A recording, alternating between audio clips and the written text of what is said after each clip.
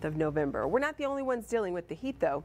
As we travel across Texas from north to central, there will be temperatures that will run about 25 degrees above normal for this time of year, and will also run above normal. 86 is what I'm forecasting, the record to beat 85.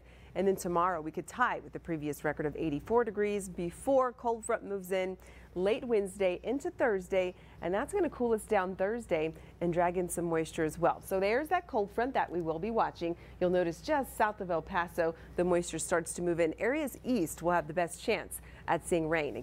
Again, this will be Wednesday into Thursday. Let's jump straight to our latest FutureTrack computer model, which does show at lunchtime. We're seeing lots of sunshine, clear skies through 5 o'clock.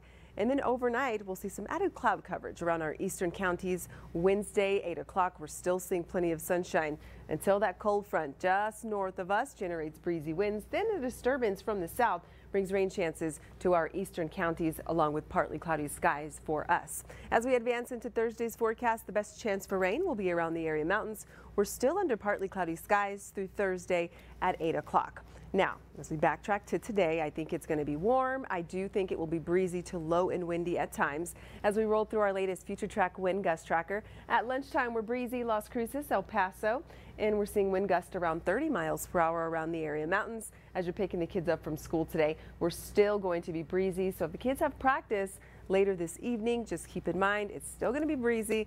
It will be a little cooler, of course, once the sun goes down. So 80s today across the lowland areas. Overnight lows drop to the 50s. Las Cruces, 60s El Paso. And as you head out to the polls today, lots of sunshine. Lunchtime, we're at 80 degrees, and at 1 o'clock, 82. So there's a look at that 7-day forecast. Rain chances go up Thursday, and it will be cooler behind this cold front. The cooler air sticks around through